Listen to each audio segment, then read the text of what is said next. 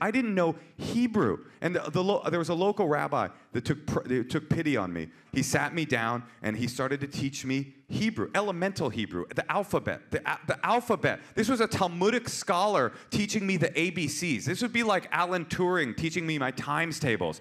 I sat in there waiting to get it, and I never got it. I never got it. I got more and more frustrated, and he looked at me with great sympathy. He said, "Do not be discouraged. Hold on, hold on. Shmuley, come in." And he called his eldest son, Shmuley, into the room. And he goes, "Shmuley, say the English alphabet." And Shmuley looked up. He goes, "Oh, no." The rabbi slaps me on the back. He says, "He is stupid in English. You are stupid in Hebrew. Everybody's stupid." This was an amazingly touching move on his part. A local community leader was willing to humiliate his eldest son in order to teach me to love to learn.